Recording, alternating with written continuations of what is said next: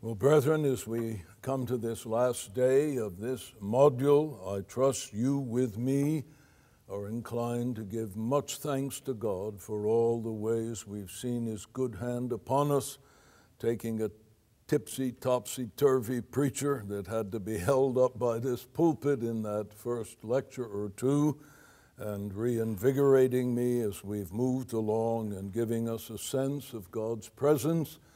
But we have not exhausted our need, nor has He exhausted His grace. So let's come to Him again, praying for that grace to be upon us today. Our Father, you have told us that it is a good thing to give thanks to you, to show forth your faithfulness, your loving kindness in the morning, and your faithfulness every night. And so we do celebrate your loving kindness to us this morning. As we look back over the several days together, you have been abundantly kind and gracious to us. We thank you for hearing all of our prayers and restoring my ability to stand stable and without headiness and dizziness and the vertigo, that I might be able to deliver the material that you have helped me to put together for this particular unit. Thank you for keeping each of the men healthy, for pervading our time together with a spirit of genuine Christian love, mutual forbearance, and godly deference one to another, each considering other better than himself. Father, what a privilege to be in a setting where we've experienced so much of the concentrated manifestation of your goodness and of your grace. But we come this morning again as needy men, and we do not presume that because we have known that blessing in the past, it will automatically be ours today. But we come with our empty cups and we hold them up and say, Lord, fill us afresh with your Holy Spirit, with holy wisdom, with holy discernment, with holy understanding in your truth, and bless this hour with your presence and your grace. We plead in Jesus' name. Amen. Amen. Amen. Well, as we continue our consideration of this vital aspect of what I've chosen to call individual pastoral care of the people of God, let me briefly remind you of the ground that we've already covered. We began by establishing the necessity for pastoral counseling. We then went on to focus our attention on the relative priority of pastoral counseling, and then from there we examined the setting of pastoral counseling, the goal of that counsel, and then a suggested method for pastoral counsel. Then we spent several lectures focusing on the all-important issues of the presuppositional framework or foundation for pastoral counseling. And then in the last several lectures, we've been working through what I have set before you under the title, Specific Guidelines for Pastoral Counseling. I've indicated that in broad terms, we are following what we might call a medical model as the physician of souls. And with that model as our framework, we've considered thus far those guidelines as they relate to two major areas of concern. The first was before the session or sessions, and secondly, during the session or sessions. We now move to the third major area of these specific guidelines, that which I've entitled as assessing progress and steadfastness of resolution. I have two things I want to say by way of introductory perspectives, and the first is this. When we engage in this matter of assessing progress and steadfastness of resolution, the assumption is that the particular sheep you are counseling or the couple you are counseling is or are being honest with you in your follow-up interaction with him or with them. However, that's not always true. And all you can do is simply charge the man or woman or the couple with their responsibility to be honest with you as you seek to help them in whatever problems, sins, abnormalities that have brought them to you for seasons of specific counsel. If it is a matter of real serious sin, which they might seek to hide out of shame or fear of church discipline, I have found that it does not hurt to remind them not only of a text like Proverbs 28:13, he that covers his sin shall not prosper, but only he who confesses and forsakes them shall have mercy, but even to take them to Acts and to show them what God did to Ananias and Sapphira when they deliberately lied to Peter as Christ's representative in the church, and say, my brother, my sister, I don't in any way wish that God would do something like striking you dead, but he takes very seriously your honesty in dealing with the servants of God who are seeking to help you to come to greater maturity in Jesus Christ. So I lovingly charge you to be brutally honest with me as we try to assess whether or not we are making progress in addressing the concern. It is at this point that it could be, I'm not saying it must be, but it could be judicious to say, I'm charging you so seriously in this because I know my own heart. And I know what it's like to be in situations where I am accountable to others for issues in my own life and how I have personally been tempted to shave the truth, to shape it in something less than its real configuration, not a blatant lie, but a twisting of the issues. And knowing that temptation in my own heart, I can understand that you too might be tempted. And that sometimes helps them to realize that I really have no necessity to succumb to the temptation of dishonesty. Someone is here remembering, here's our presupposition, I too am not only a man, I'm a sinful man. I could be tempted to dishonesty with someone asking me how I was doing in a given area of spiritual need or weakness. And then the second introductory perspective is this. I remind you again that the suggested directives or guidelines cannot be treated as airtight compartments of interaction with living individual human beings. In those cases where you're engaged in a series of counseling sessions, you will most likely be continually following through with general guidelines that you initially used, but you'll have to include this matter of seeking to assess progress and steadfastness of resolution. Over the years, I've often quoted what was reported to me as the words of an old Methodist minister to one of his sheep.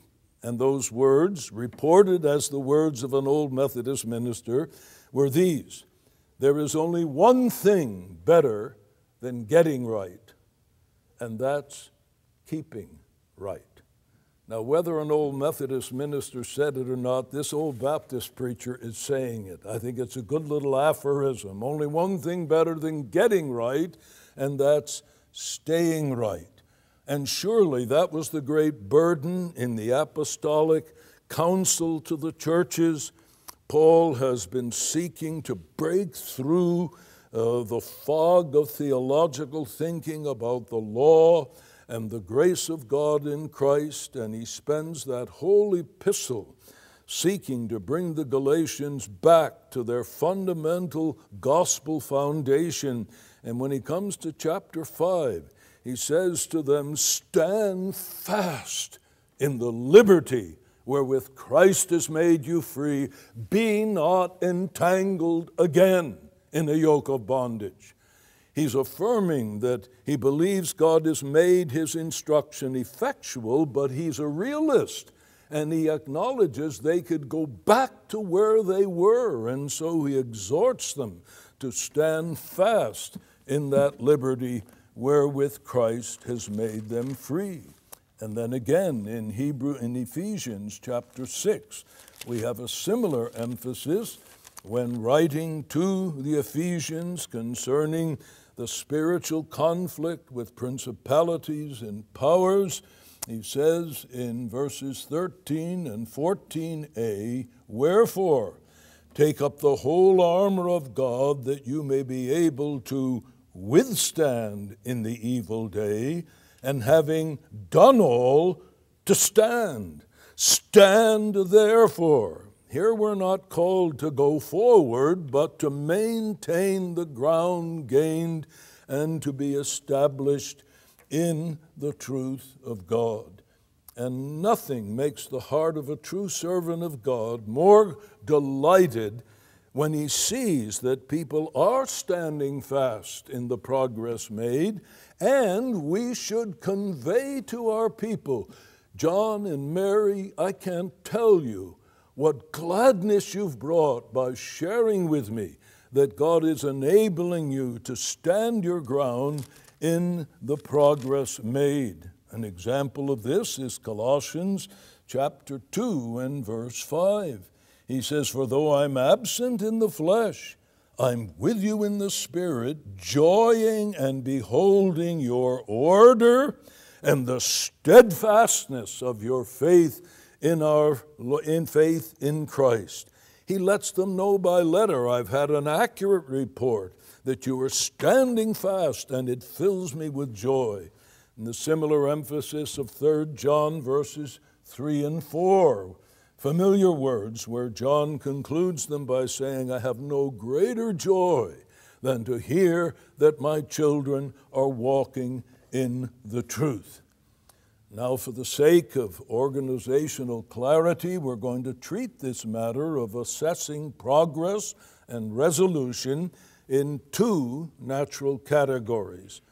First, assessing progress while engaged in ongoing intensive counseling, and assuming that the counseling sessions have come to an end, assessing steadfastness in the apparent resolution of the problem subsequent to the counseling sessions.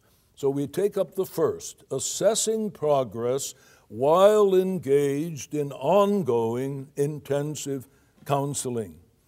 Since you are not engaged in merely putting Band-Aids on spiritual and moral problems, or simply seeking to meet someone's psychological need for special attention and empathetic, sympathetic interaction with a problem, it is crucial that somewhere close to the beginning of a follow-up session with the individual or couple, you make a conscious effort to come to an accurate assessment of their progress in dealing with the problem.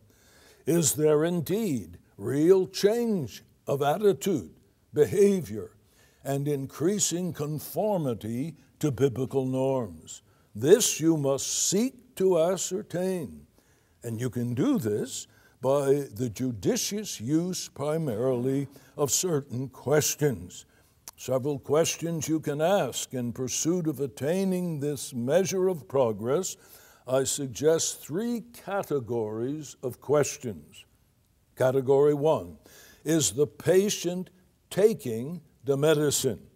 In your previous session, having identified the area of need, perhaps it was the wife who needs to learn to think before she speaks in response to what may be a less than tactful directive from her husband. She's acknowledged that she's snippy and short in her responses, and you've brought biblical text to bear upon being swift to hear, slow to speak, let no corrupt speech proceed out of your mouth.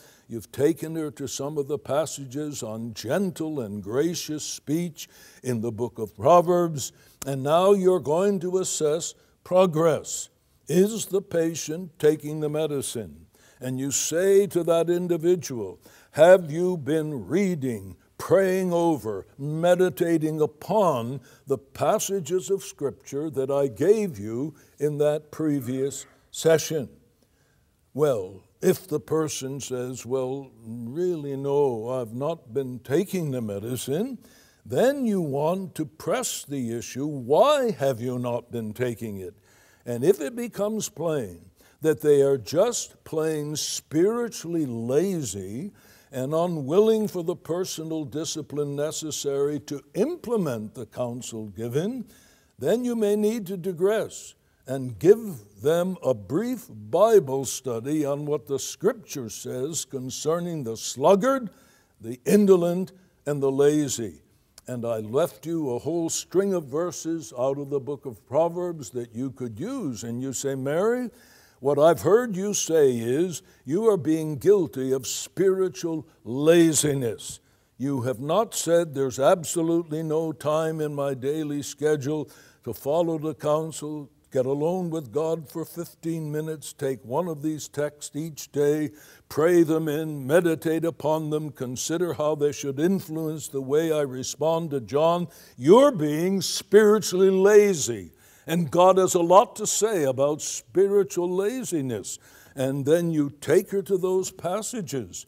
And then you remind them again of James 4:17, to him that knows to do good and does it not, to him it is sin.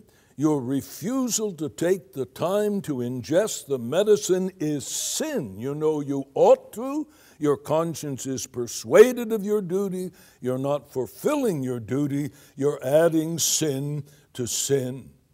Or, if they're not taking the medicine, it may be, again, an aspect of not fully understanding how we are to engage ourselves in the process of spiritual growth. They may have been influenced by some kind of deeper life passivity, let go, let God. Then you take them to Philippians 2:12 and 13. They are to work out their own salvation with fear and trembling. Or 2 Corinthians 7:1, having therefore these promises, dearly beloved, let us cleanse ourselves of all defilement of flesh and spirit, perfecting holiness in the fear of God. So the first group of questions you're seeking to ascertain, is the patient taking the medicine? The second, is the medicine working? It is at this point you may have to help the individual with whom you are counseling to make an accurate answer to that question. Sometimes it is very difficult for a person to really know whether they are or are not making progress. I have found it helpful to ask questions along these lines. First, the frequency of falls into the particular sin which is the focus of your counseling. Urge them to keep some kind of a record of the times when they fall into the kinds of sins that can be recorded in this way. Such sins as gossiping, skipping devotions, crippling depressive periods, masturbation, excessive television watching, viewing pornography, overeating, skipping planned exercise times, those kinds of things that don't demand some deep penetrating incident to know whether you've done them or not. I found at a period in my life when I was struggling with a particular sin that one of the most helpful means God used, I determined, I operate with an old flat desk calendar with the big blocks a month at a time. I'm too old to change. I'll never be there having my schedule with an electronic device. It sits in my left-hand drawer in my desk, and my life is mapped out there. And I determined I would make a little red tick mark in the upper right-hand corner of any day when I consciously fell into that sin. And just having to look at red check marks that I couldn't rationalize. I couldn't say, well, I've gone good, probably 3-4 weeks without falling. I look and there's 4 check marks. It's forcing me to see the depth of the struggle with this issue, that it's not going on its own, it's not going easily. But it was that keeping in touch with reality that was a great factor in eventually bringing me to the place where I no longer needed to make check marks and can say, by the grace of God, though I know I could revert to that area of weakness any given day, that is a chapter that God's grace has put behind me. And I can say, in union with Christ, I am more than conqueror through him that loved me. So I leave that as a suggestion as you seek to assess the progress. Further, help them to properly assess the intensity of their falls. Some people feel that every fall is a fall is a fall, but sometimes they fall 5 feet, sometimes 10, some 25. Help them to assess the intensity of the fall, and then encourage them to track the length of time before they get back into the way of gospel forgiveness and gospel obedience. And often this can unlock the door of hope, where they've struggled with something for so long and internally they really despair, will I ever be able to conquer this sin, master this area of duty, become consistent in this area of my life? If they can see, look, God is at work.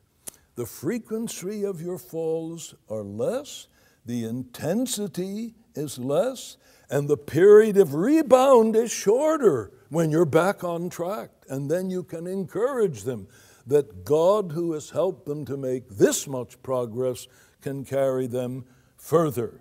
So we ask the question, are they taking the medicine? And a few suggestions as to how we can discern that. And then, is the medicine working? Thirdly, if the medicine is not working, seek to help them to discover why this is so. Maybe they're taking the verses you've given them and praying over them, meditating upon them, but they're not seeing any substantive change. Well, then you have to ask, as the physician of souls, am I giving them the right medicine? And then you pray, God, give me wisdom. If I'm not applying the right medicine, teach me that I might know what is the proper spiritual medicine for this needy sheep. And though it's not speaking directly of this matter, the principle is there in that 2 Timothy 2 passage, that the servant of the Lord must not be argumentative, he must not strive, but be gentle to all men, in meekness instructing those that oppose themselves, if God peradventure will give them repentance to the acknowledgement of the truth. It may not be the right medicine, and you need to patiently work with the individual, seeking to discover what is. Further, you can ask, is the problem that there's a subtle and carnal confidence in the medicine? Have they begun to apply it with a penny in the slot syndrome in their own thinking? And if so, verses I've quoted again and again in this series of lectures, Jeremiah 17:5-9, cursed be the man who trusts in man. Trusting in the best medicine rather than trusting in God to make the medicine effective will have God's curse upon it. And then John 15:1-8, we must abide in Christ and draw grace from Christ if we are to know the working of Christ in further spiritual maturation. And then we need to ask, is the Holy Spirit applying the medicine? We may have the right medicine. People may think they are not carnally confident in the medicine, But is there any evidence that the Holy Spirit is actually applying it? And if not, could it be it's a case of you have not because you ask not? In spite of God's promise, Luke 11:13, how much more shall your heavenly Father give the Holy Spirit?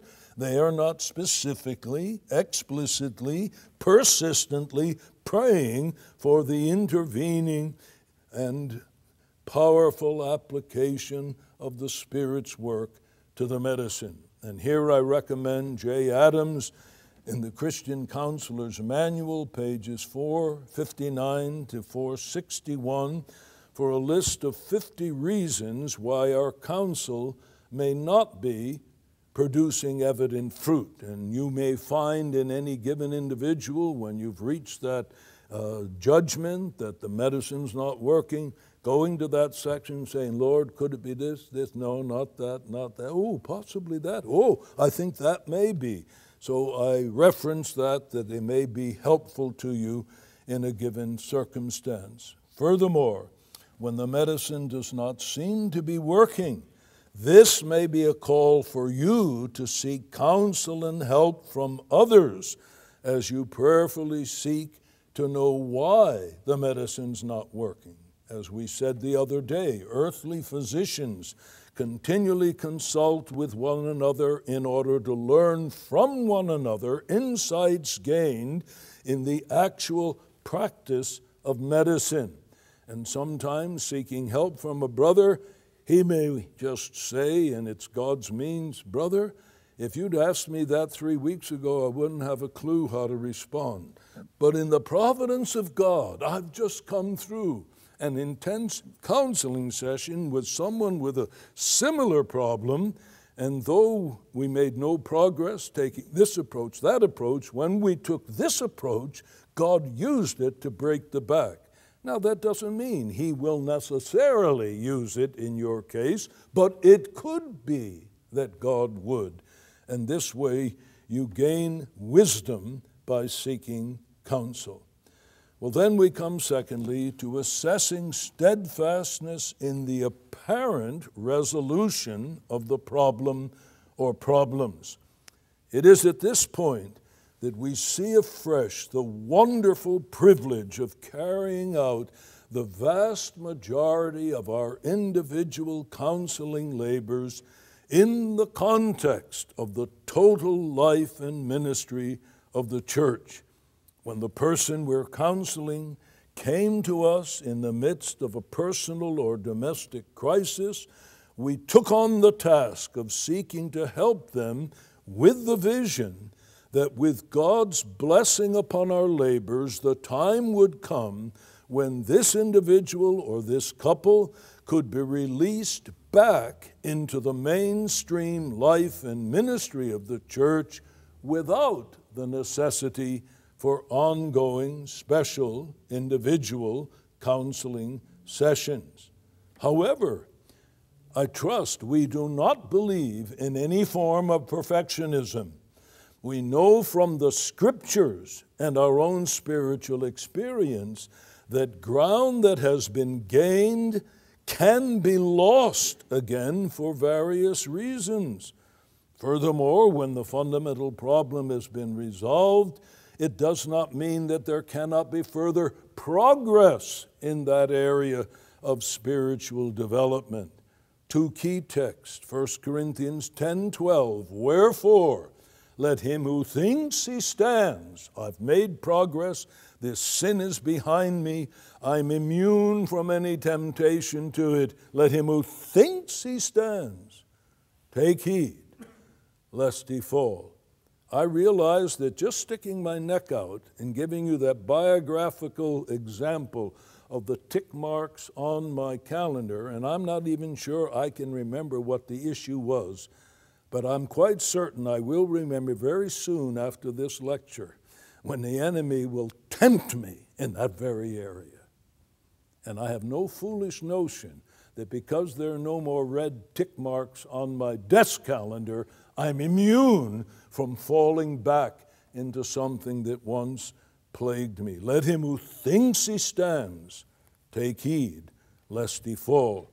And then if it's been a breakthrough in the cultivation of a given grace, if Mary has begun to be gracious now instead of snappy when her husband speaks to her, 1 Thessalonians 4, 9 and 10, Paul says concerning brotherly love, I don't need to write anything. You yourselves are taught of God to love one another, but I exhort you to abound yet more and more. So that we say to Mary, Mary, it's wonderful.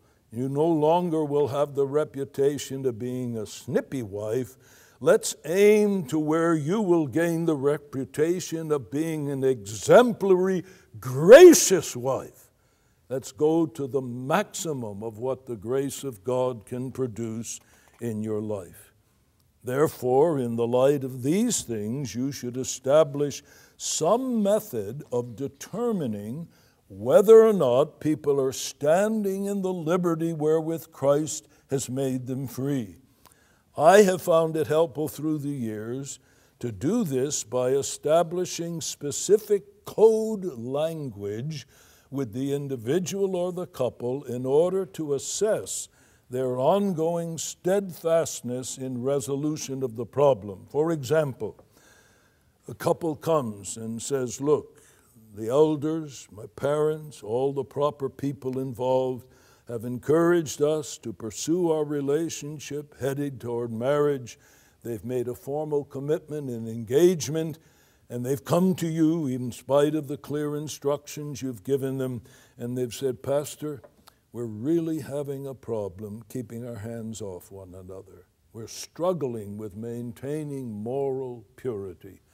And you counsel them, and you give them some very practical principles. And here, brethren, just don't be overly fastidious. I tell couples, look, it's a simple little rule, 4 on the floor and an open door. Simple little thing. I told that to my own children. Couples can't fornicate with 4 feet on the floor unless they're some kind of contortionist. And an open door, that means anyone at any time can walk by and see what you're doing. 4 on the floor and an open door. That's just a little aside. But I usually establish code language and say something like this.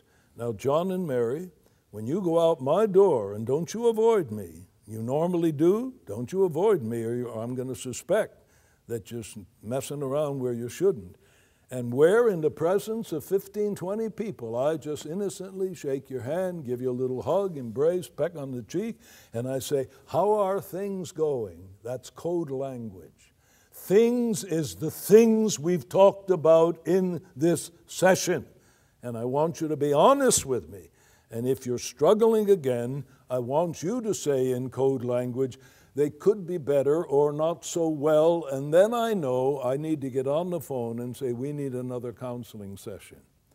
You are monitoring steadfastness in resolution of the issue, and you can develop your own little code language with people so that growing out of your normal pastoral interaction, you can be faithful to monitor steadfastness in progress. Further, you should urge the church member to take the initiative in letting you know from time to time how he or she or they are doing with the problem. Urge them not to allow the issue to become one that rises to a crisis level again before they communicate with you. And one of the texts that I hope you men will preach and apply specifically with your people is Galatians 6:6. Let him who is taught in the word communicate to him who teaches in every good thing. And what's one of the goodest of the good things they can communicate to you? Pastor, by the grace of God, Mary and I are maintaining our purity. Thank you for your investment of time and energy in our lives. Thank you for your questioning at the door. Urge your people to take the initiative to tell you how and in what ways they've profited from your ministry, both publicly and privately. It doesn't cost anything to take a moment at the door and put a hand on the shoulder and to communicate to you that by the grace of God, they are standing firm in the resolution of the issue. Another little technique I found helpful in your commitment to pray regularly for your people, use the occasion of praying for that individual or couple to give them a telephone call assuring them you've been praying for them and ask them for an update. John, Mary, or John and Harry, in the course of praying through the directory, I was praying for you this morning, and in praying for you, I could not help but remember those many sessions we had dealing with your struggle with pornography. How are you doing today? Take the initiative to assess the progress and the fact that they are standing resolute in the triumphs that were previously experienced. Then that brings us to Roman numeral 4, guidelines for dismissal. And I have again a couple of introductory perspective things to say.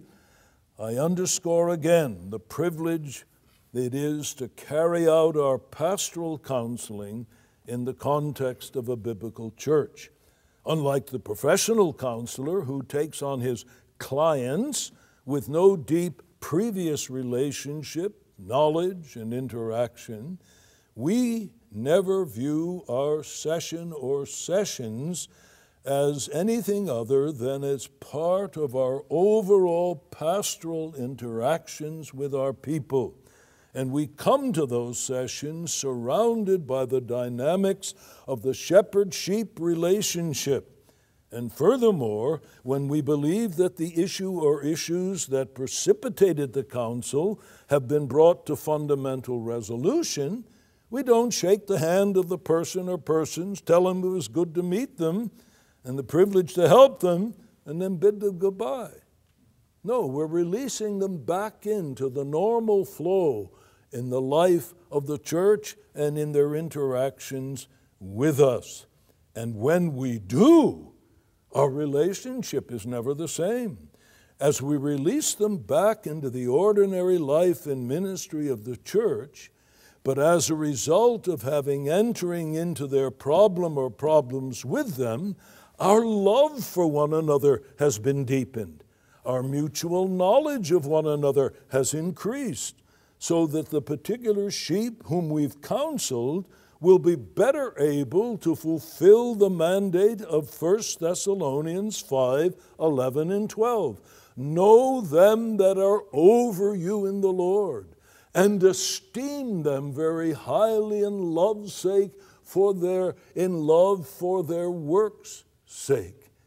And when you've come out of a counseling session that has been brought to some real progress in resolution, that sheep, those sheep you've counseled, they will be much better able to obey that clear injunction given to all church members, and we are better able to express to them the ethos of John 10:14. I know my sheep, and my sheep know me. You've entered in and penetrated more deeply into the wool of that sheep. You've been having your fingers dripping with the lanolin from their wool. You know those sheep better, so that biblically mandated shepherd-sheep relationship is greatly deepened and strengthened when they are dismissed from that counseling session.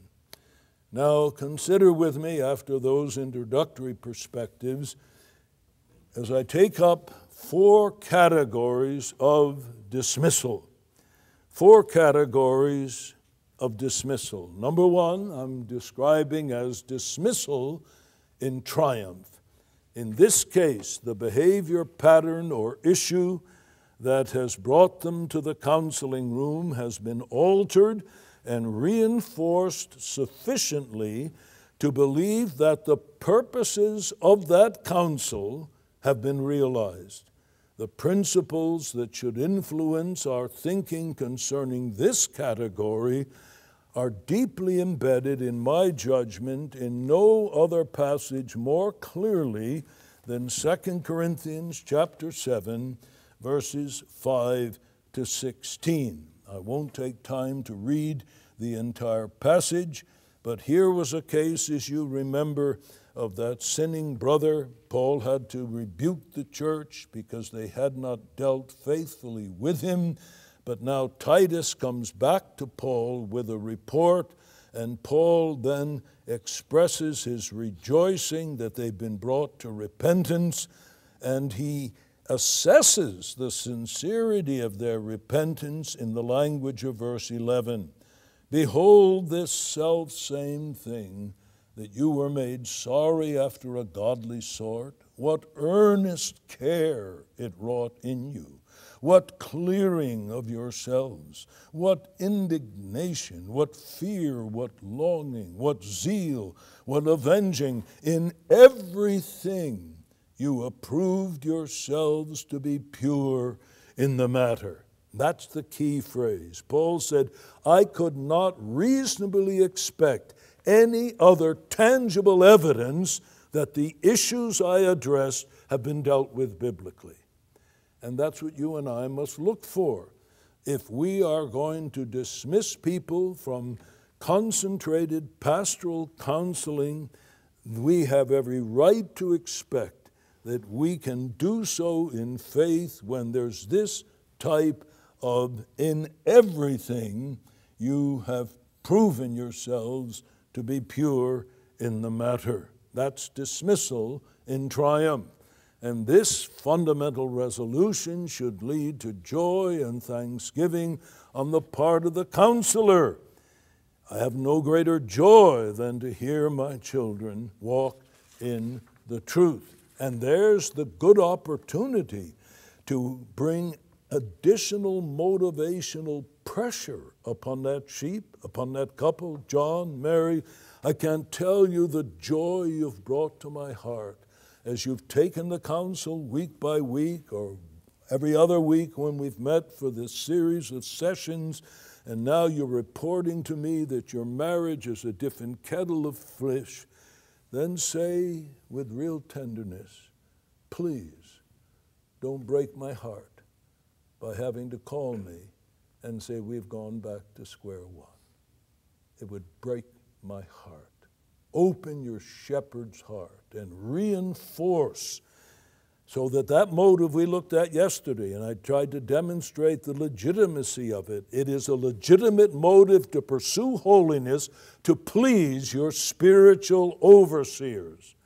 Paul said, if there's any consolation in Christ, etc., fulfill my joy, that you be of the same mind one to another. You want to make me a happy apostle? Then do what I'm telling you, and you will increase my spiritual joy.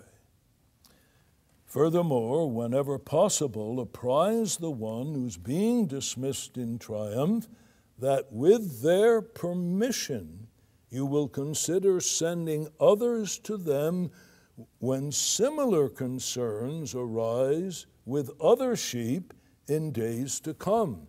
There's a marvelous principle embedded in 2 Corinthians 1, 3 to 6. 2 Corinthians 1, 3 to 6. Blessed be the God and Father of our Lord Jesus Christ, the Father of mercies and the God of all comfort, who comforts us in all our affliction, in order that we may be able to comfort them that are in any affliction through the comfort wherewith we ourselves are comforted. While here the specific issue was affliction, difficulties, but the principle behind it is God's deliverance to the afflicted soul becomes the theater within which, learning the grace of God, I then can convey to others in similar afflictions what God can do and has done. And Romans 15:14 to me is very appropriate here. I am persuaded of you, brethren, that you are full of knowledge, full of goodness, able to counsel, nouthetically counsel, admonish one another. And this is especially true for people struggling with patterns of addictive sins. They are tempted to despair. Well, you're the preacher, and you're supposed to tell them there's hope in Christ and in the power of the Spirit, and they may believe that. But if you can point them to someone who's been in the muck and the mess that they're in, and they can sit them down and say, look, I was in the muck and the mess you're in, but by the grace of God, I have gone 6 months, and I have not looked at one pornographic image in any way whatsoever. There was a time when I despaired I would never be delivered from its horrible, addictive power. I've cursed the day. The first time I clicked my mouse where I knew I shouldn't. I've cursed the day I ever picked up that magazine off the rack in the store. But I can't go back and undo it. Ever wondered would I ever be delivered? But I can tell you, my brother, there is grace in Jesus Christ.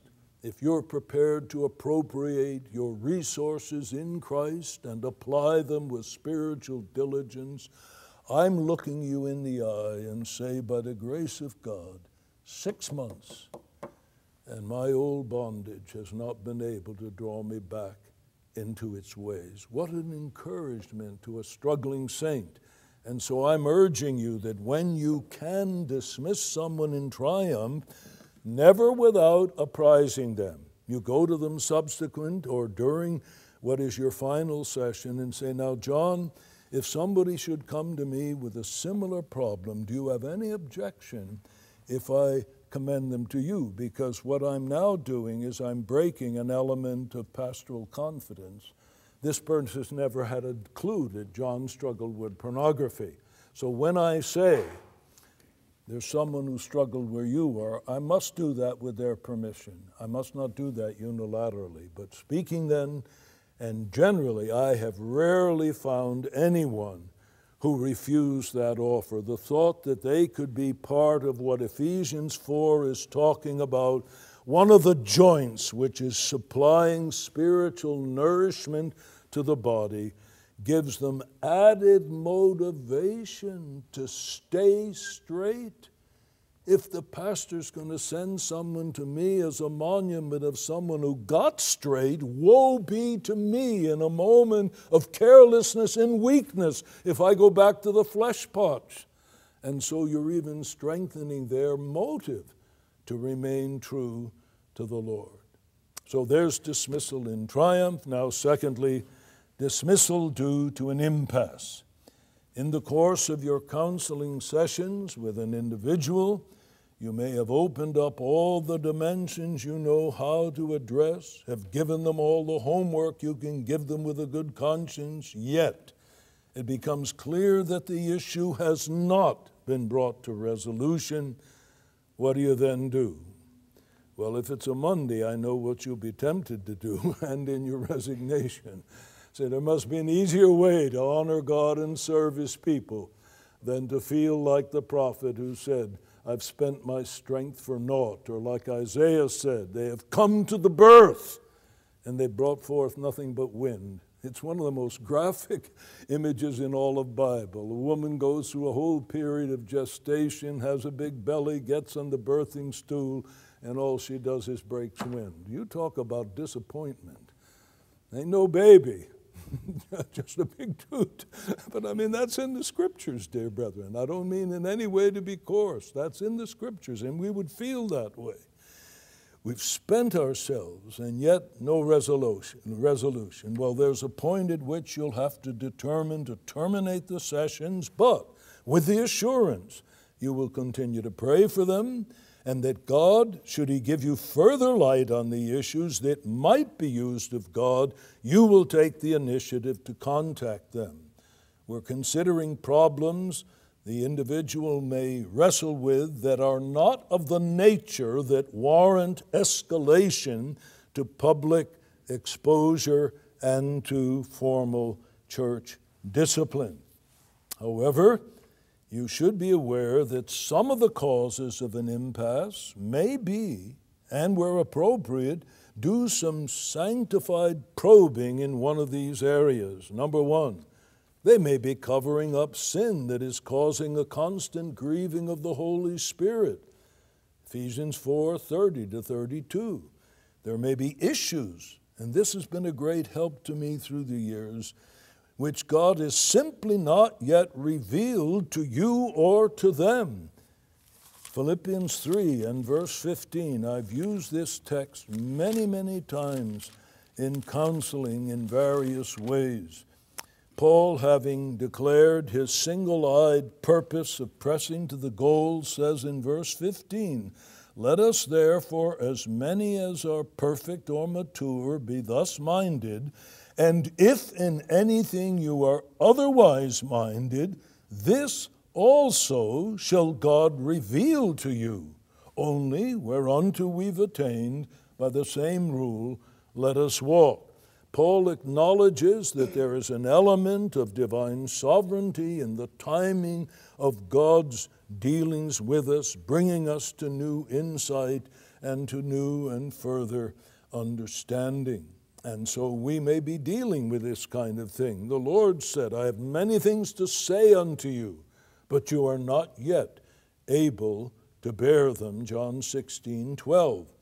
Thirdly, we may be witnessing aspects of the mystery of God's sovereign will in his dealings with his people, both to the one we are counseling and to those of us who are giving the counsel.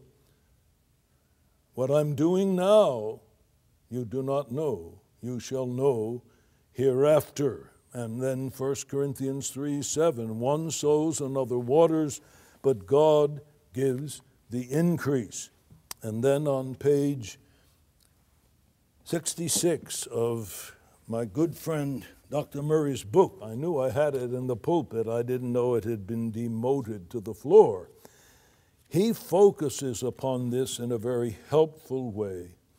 He says that the matter of non-resolution, speaking particularly here of depression, may be rooted in the sovereignty of God. One final cause of depression in the Christian is the sovereignty of God. Hard though it may be to accept, the ultimate cause may be, it pleased God. This, however, is not some sheer, arbitrary, sadistic, pointless infliction of suffering, not at all. God has wise and loving motives and purposes in all his dealings with his children. The Westminster Confession of Faith says, God will sometimes allow his children to descend into the depths of depression to discover unto them the hidden strengths of corruption and deceitfulness of their hearts, that they may be humbled, and to raise them to a more close and constant dependence for their support upon himself, and to make them more watchful against all further occasions of sin, and for sundry other just and holy ends. Sometimes we take God's presence in our lives for granted. We forget we might be without what we might be without him. He may wisely, temporarily, and proportionately withdraw the sense of his favor and presence to remind us of our state without him and to lead us to greater thankfulness and appreciation for him. He may do this, note carefully now, by acting directly on our feelings, but he may also produce the same effects by lovingly afflicting our brain, disrupting its chemistry and electricity, just as he does when he lovingly afflicts one of his dear children with epilepsy or any other disease.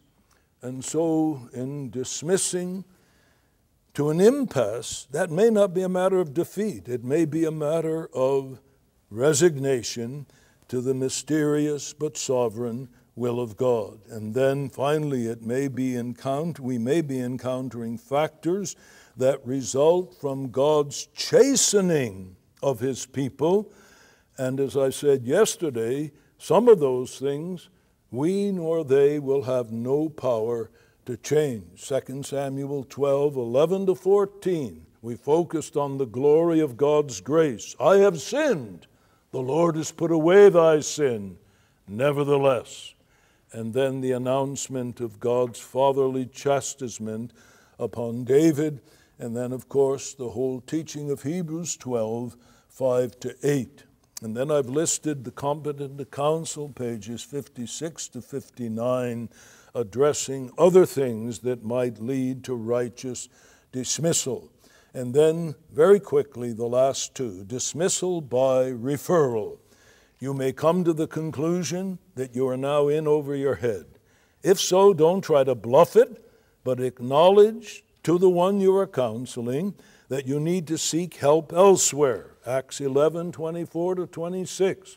Barnabas had come to the conviction, I'm in, quote, over my head to take these people further. They need the insights, the ministry of the Apostle Paul. He seeks him out, he brings them, and the blessing of God continues.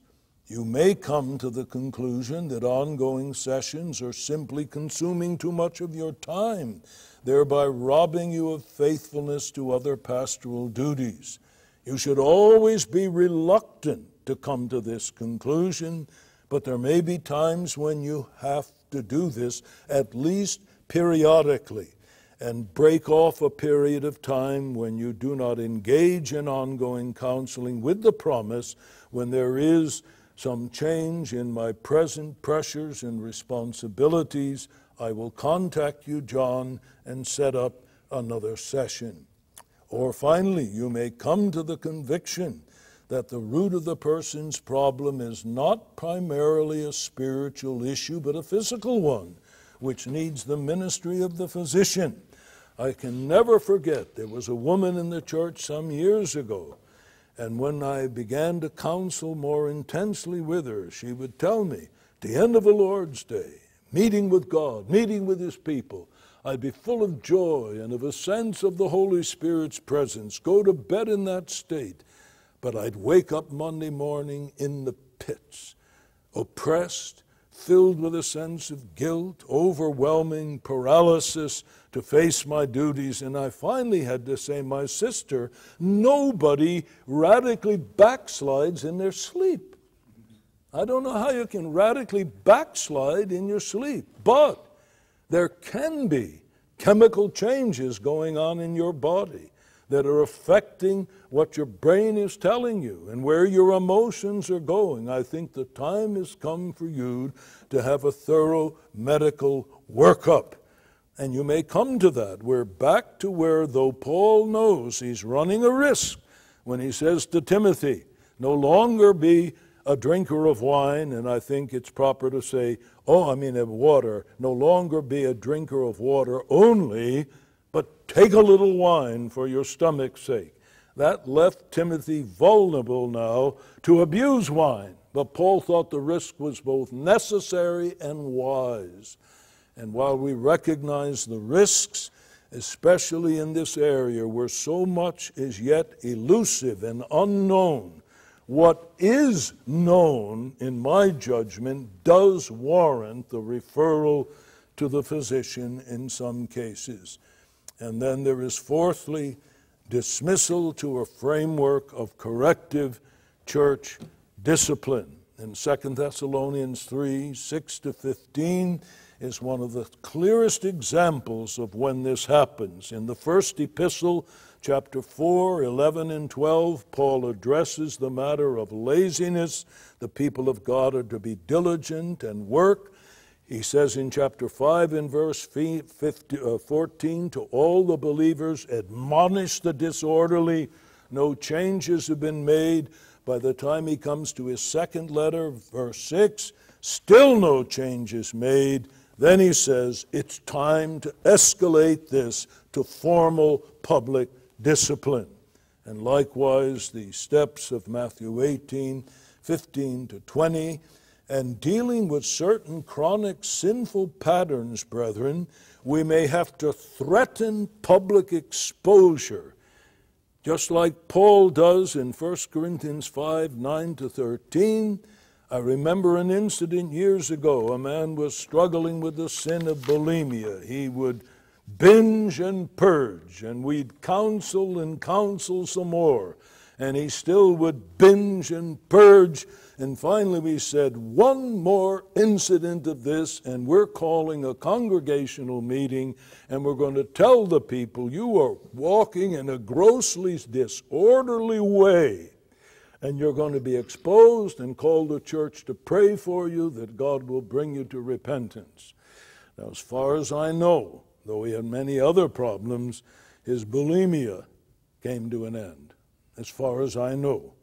So that may be what you have to do at times, dismiss people with the threat of further escalation of discipline hanging over their heads.